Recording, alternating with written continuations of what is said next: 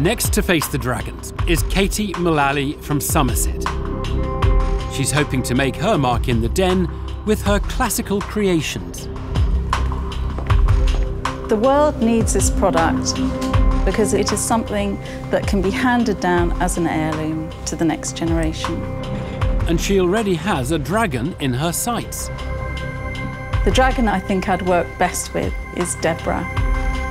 I think she has a really good understanding about growing a small business. But will any of the dragons be persuaded into partnership?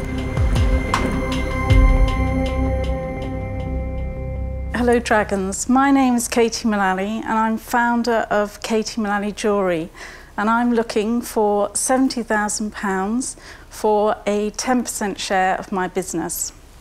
When I was a teenager, I was very lucky to be able to work in my grandmother's antique business, and there I found my love of all things vintage. I also learnt about a very important mark, the hallmark. I hallmark all my pieces with my KMM mark and the London Assay marks as well. I wanted to design vintage pieces, depth and character to them, with a modern twist. I'm also inspired by my love of Ireland. My father has given me my Irish heritage. I'm very proud of that as well. My charms have been featured in a number of publications, including Vogue, Refinery 29, Grazia, OK. Many thanks are just... Looking for a dragon seal of approval is West Country entrepreneur Katie Mullally. Little gift here to help you make up your minds. Thank you. Thank you. She's asking for £70,000 for a 10% share of her vintage-inspired jewellery business. Wow. But can she charm her favourite dragon, Deborah Meaden? Thank you, Katie. So I understand what you do, but I want to understand what's unique about you. They're designed by me, they're made in the UK, and they're all hallmarked. In the UK, you don't have to hallmark silver below 7.78 grams, but I believe it's adding something extra for the customer. Okay, so give me an understanding of the size of the business at the moment. What's your turnover? The turnover to 2018 was 165,000. The gross profit was 117, and the net profit was 60. Okay, and out of your lovely wide range, what are your hero pieces? The wishbones, they're really, really popular. I do 4 different sizes of those. Also, the Irish coins are really popular as well. Okay, thank you. Katie, hi. Hi. You've got yourself a nice little business, actually. Thank you. What is your cost of acquisition per customer? How are you getting the customers, and how much is it costing you? Through social media. Are you paying for any advertising on Google AdWords or stuff like that? No, I don't have an advertising budget. Okay. I've got a really good online presence. I've got a lot of followers on Instagram. And so what are you seeing the trends at the moment in terms of this type of jewellery? The youngsters really, really like it. And I get orders online, especially from America. It's a huge market because there are 7 times more people with Irish heritage in America than there are in Ireland. Fantastic. Katie, Tuka. Hello, Tuka. Hi. Well, look, I respect what you're doing. You've proven that you can sell. However, in the open world of business, you've got to compete. Yes. I don't see anything there that gives you that USP to say, I'm different, my designs are different. I can see the Irish connection. You've got an Irish flag on your website? No, I don't. Well, how are people supposed to know your Irish connection if you haven't got an Irish flag on your website? Yeah. Katie, what's the one sentence that would sum your whole business up? It would be enjoy wearing your Katie Mullally piece and enjoy handing it down as an heirloom. Does that make sense? Well, it does, but enjoy your Katie Mullally piece, that doesn't help me. I struggle with your inability to get to the point of the strapline of your business. Yeah.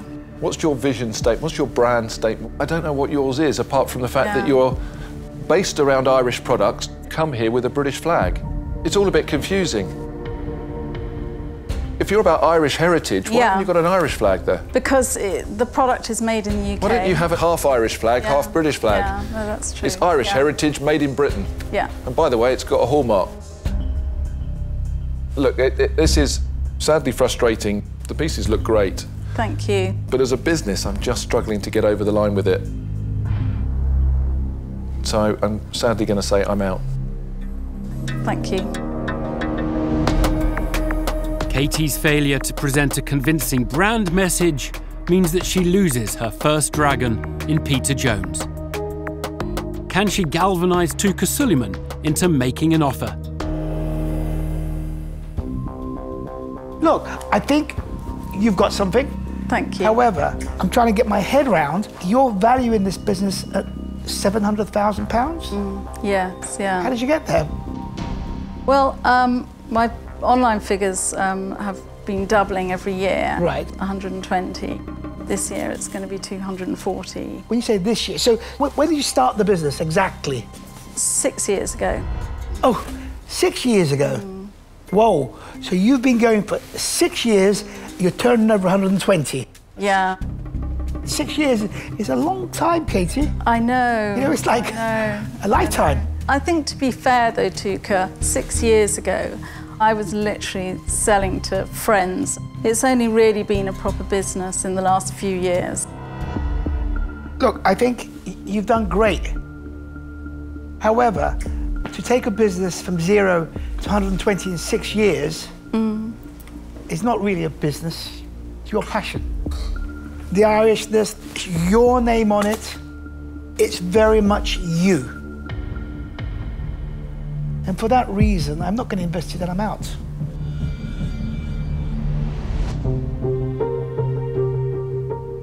Katie, it's a difficult one. I mean, I need to really be excited about this. You're on the right path, margins are good, you're doubling every year. That's a great sign. Spend a little more on the marketing and advertising and you'll be able to grow a lot further. But as far as my decision, sadly I'm out. Thank you. Katie. Hello, Hi. Jenny. Hi. I like my jewellery.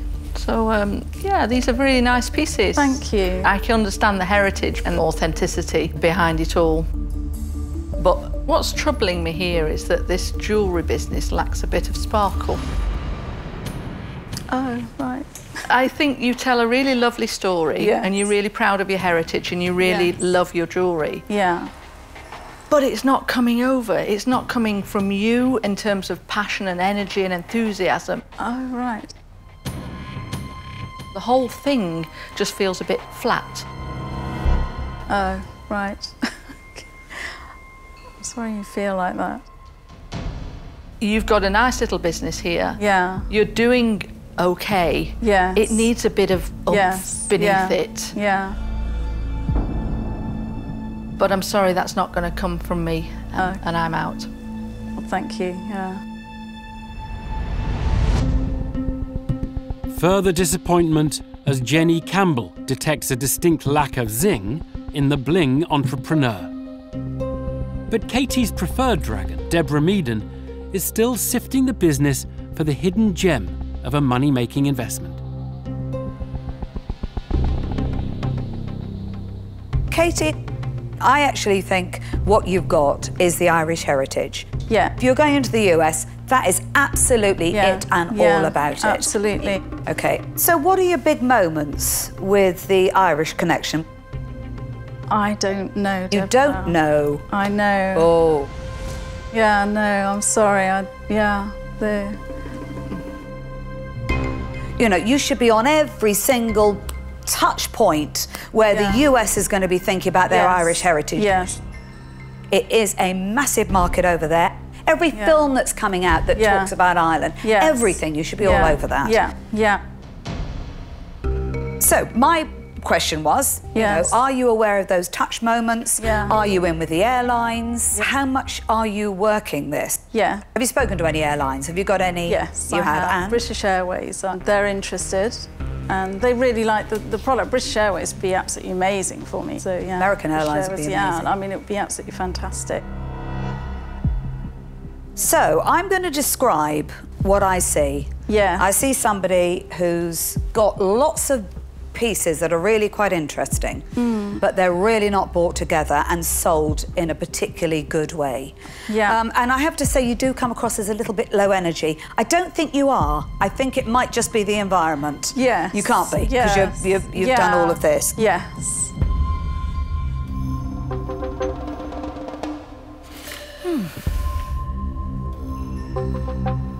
I do like it.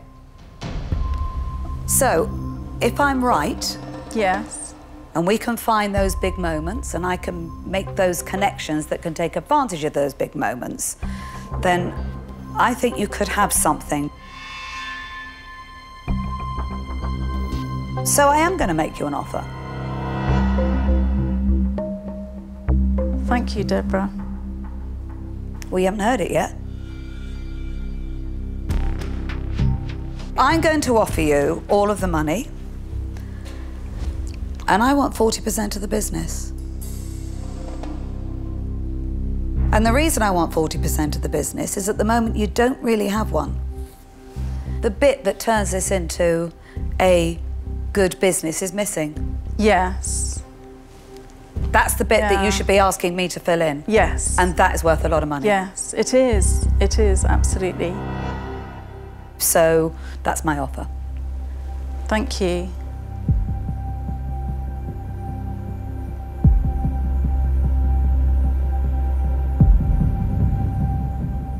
I'd really like to take your offer, Deborah. Thank you. Well done. Well done. Excellent. Success in the den for Katie, Excellent. as Deborah Meaden becomes the jewel in her business crown. Great. She leaves with a £70,000 investment and a premium dragon partner. It's an out-of-body experience, really, being there. I was quite reserved, and I'm not normally like that. Well, fantastic. I'm really pleased. She's a great lady. I just didn't feel the passion in her. You're going to change that. You're right. You're going to change your business. I think Deborah is going to be absolutely brilliant in the business. It's going to be really fun working with her as well.